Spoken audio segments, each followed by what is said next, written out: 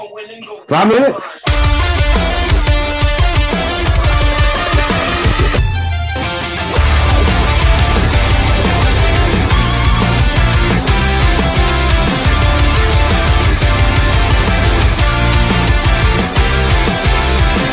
Forward from my own direction, no one can pull me out.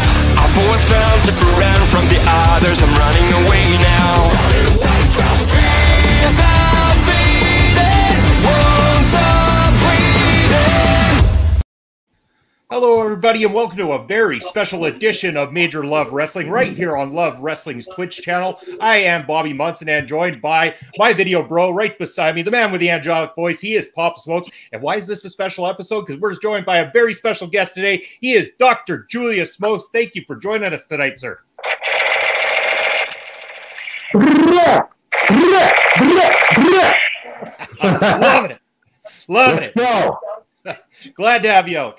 Before we get started, though, I just have a couple of housekeeping things here. We got to say thank you to the sponsors. Make the show very possible. Rich King over at RK Athletics One, personal trainer in the Edmonton, Alberta area. Also, you can check him out online for dietary plans and fitness tips for things you can do at home to be your best self.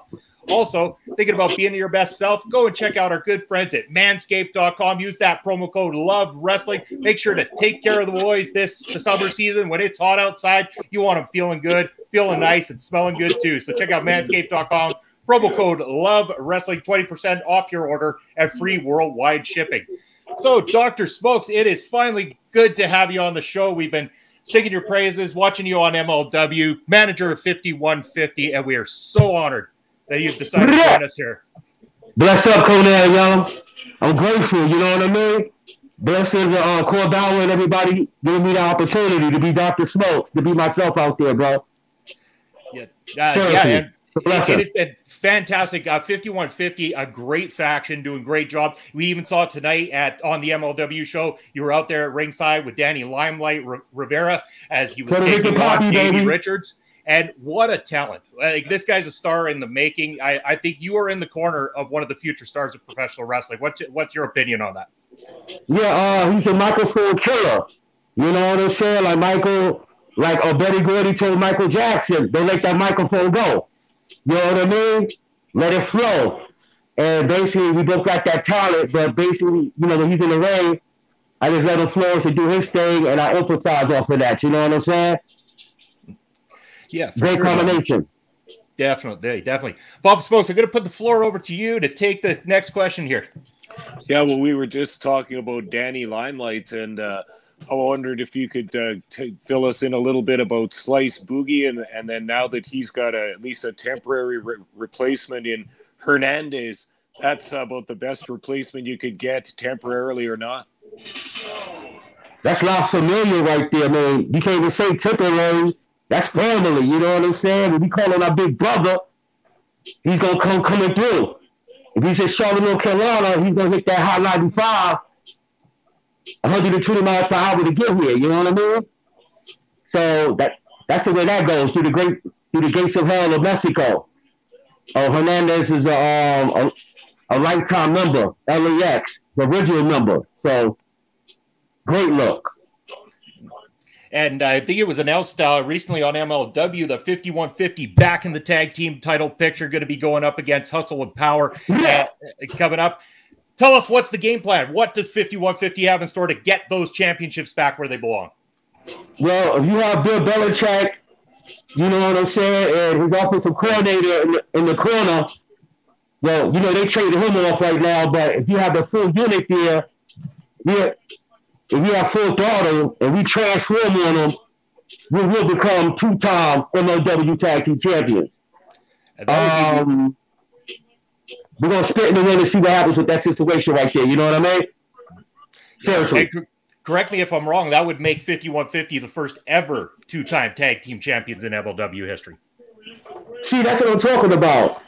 We came to MLW to make memories. I mean, some people just want to come there to use it as a highlight reel to try to go to AEW or WWE.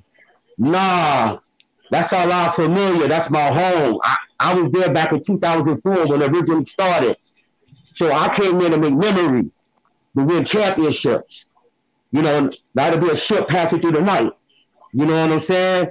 And Conan and Doctor and Corbell will give it opportunity. And you see what I'm doing out here. I'm going 100, yo, it's like I'm about to die tomorrow. Seriously. Every time I go out there, it could be my last match. That's how I feel. So I give it 1,000% to the fans out there, bro. Loving it. Doing excellent work. Pop Smokes, back over to you, sir. Yeah, I was going to say one of my favorite parts about 5150. I consider them one of the top tag teams in all pro wrestling right now. But one of your bread and butter things is your promos. You guys are always hitting it live in the parking garage. You know, you're waving around a couple of nugs. You guys are talking tough in there. Your guys' promos have a realness to them that come through to the listener. Where does that come from? Where do you get your inspiration for those awesome promos? Watching me wrestling when I was younger, Dusty Rhodes, Magnet TA, Ric Flair, Wichita Freight Train Jones, Iceman King Parsons. I got it from the old school dudes. You know what I'm saying? Just watching that when I was young, and I live vicariously through them when I'm out there. You know what I'm saying? And I just give them that energy. I live in Spanish Harlem. You know, I live on 115th Street. I'm right here, 116th. A barrio. Home of Hector Camacho. You know what I mean? Cecilia Cruz. So I got to go out there and represent for the Afro-Latinos and the African Americans and the Barbadian Kings. You know what I mean? So you grew up a massive fan of professional wrestling back in the territory days, if I'm not mistaken. Who were some of the greats that you grew up on? Who influenced Dr. Julius Smokes to get to where he is? Wow. JCP and WCCW, World Class Championship Wrestling. The Von Erichs. Watch it out. I mean, it's kind of ironic to be going against it right now, but yeah, I was big time watching the Freebirds go after them back in the days, territory days in Dallas, Texas, and also you know, just watching Ric Flair and Ronnie Garvin, that title run right there. On the promos was just electrifying, and Bash 86, Dusty Rhodes, that era, you know, living in North Carolina, Virginia. We said, fuck New York. Fuck MSG. Greensboro, North Carolina. The Omni. That's all we needed.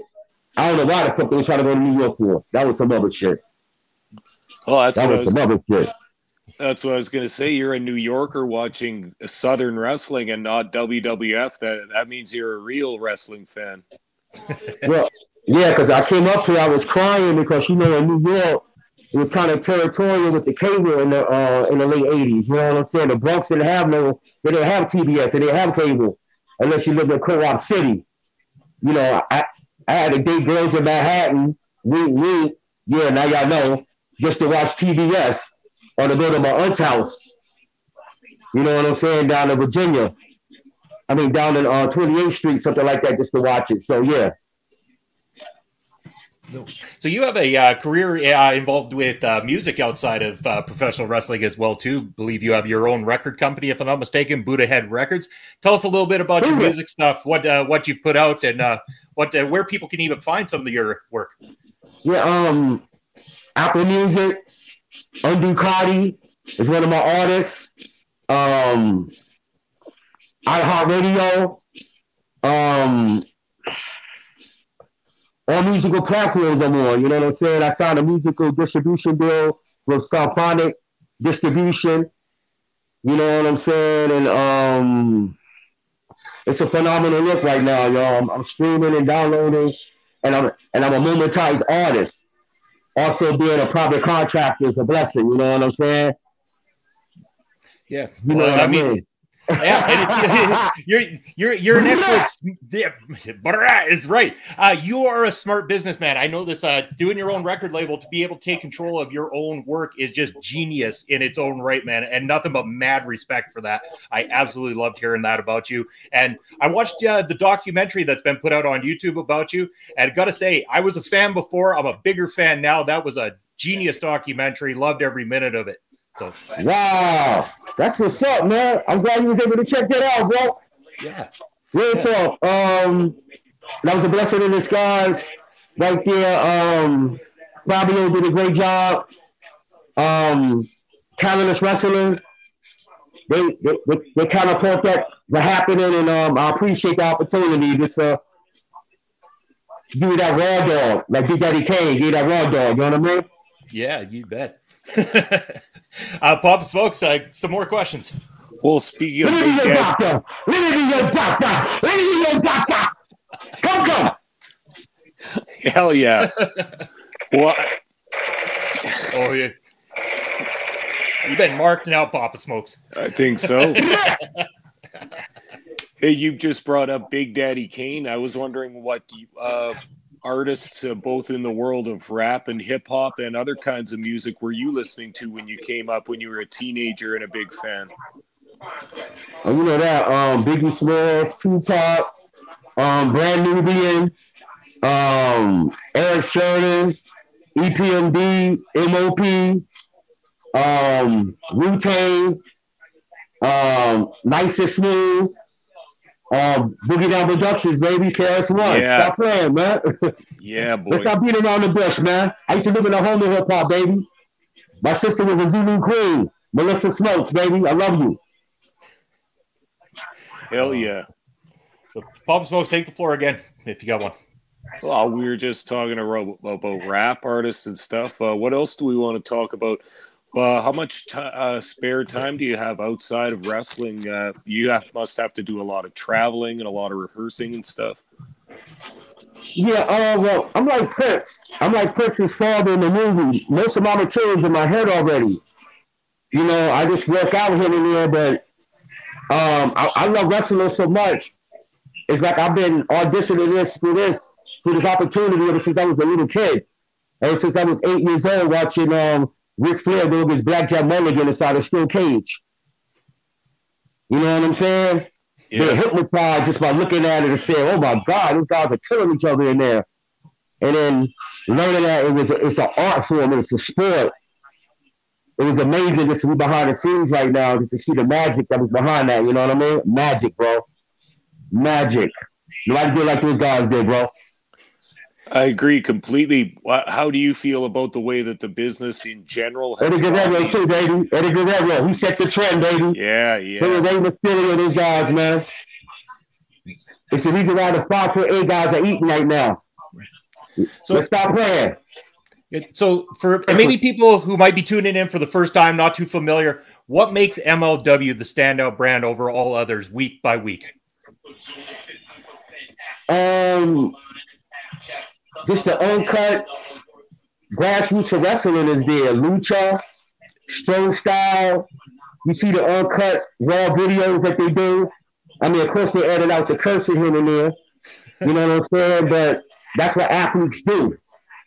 You know, they really give you the behind the scenes of what this thing is really about.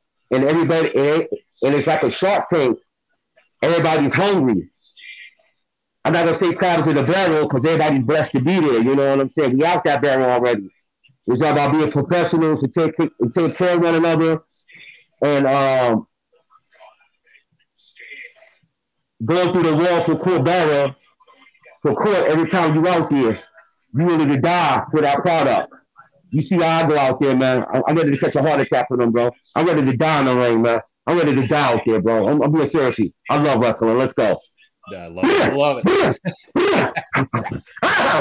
it. Papa Smokes, I've got no more questions personally. Papa Smokes, anything else before we wrap things up here today? No, I'm enjoying this a lot, though, and I'm so happy that you decided to do this show finally. Bobby Munson's been ribbing me about my name, saying that Dr. Julius is going to come after me and take his name back, so I'm kind of living in fear here. Is that your government name, your last name, or what's your situation? That's a nickname. Yeah, that's my name. We got to be related somehow, man. That's your government name? Yeah. No? Is that is your aunt and uncle Fred and Dorothy? I'm pretty sure that's them, hey? I don't know. We got to do some ancestry work, baby. That's what I'm saying. It's kind of crazy right now. I don't think anybody named my last name like this, bro. This is something different. This is my government name. I got T-Swift when I was younger. Like everybody want to be a smoke. Okay. It's like that smoke. That's copyright infringement. Every time they say that, we should get paid, man. What we're gonna have to do is do what we really want to do. Is one of these days, like this show, we can't quite be as risque, but we have another channel. And one of these days, I think the three of us need to get out together and have a little bit of a smoke off over on our other channel there. Just have a good old time smoking with the boys. Oh, why not, yo? Why not, man? And you know what? I think the kids are like my new toys. I got the 5150. You know what I mean? It's kind of crazy here right now, man. It's kind of crazy here right now, man. It's kind of crazy here right now. That's the sweetest assault rifle I've ever seen. Protect yourself a little time. Come. So no. Hold on. God bless. It's a sensitivity going on right here. God bless everybody who lost their family out there in Dallas, Texas. Yeah. I played with toys only. You know what I'm saying? And that's it. I was raised up in Virginia. That was the way of life. But I played with toys. You know what I'm saying? It's a toy. And that wasn't a toy that took place out there. And my heart bleeds and just condolences out to all the family out there in Dallas, Texas, man. Yeah, for sure. And anywhere where these things happen is very tragic times, and just all our best to all the families that are touched by this and all the people that are touched by it as well, too. You see how it is naturally the start of that? Because that's where my heart is at right now.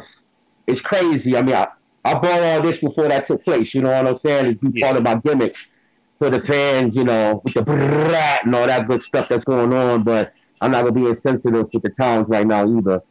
It's a toy, and God bless everybody out there right now in America, man. Really, man. We got to pray for everybody right here. Churches, everybody, man. God bless them, y'all.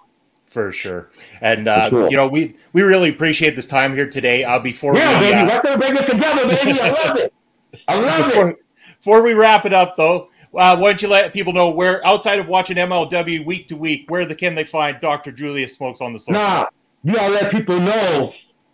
They want to see him. They want to see Dr. Julius Smokes, 5150, Julius Smokes in general, and MLW on a constant basis. You know what I'm saying?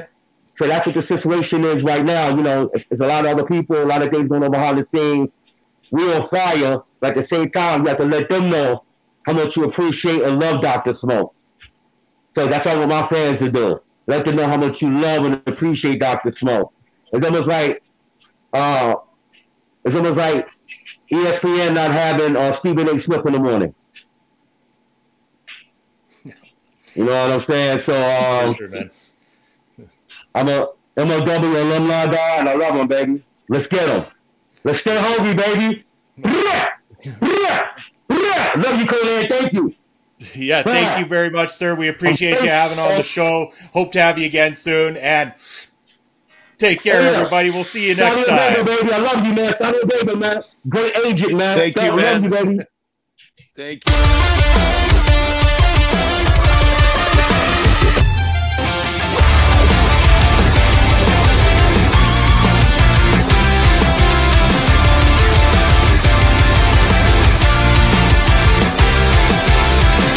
Always found my own direction. No one can pull me out. I've always felt different from the others.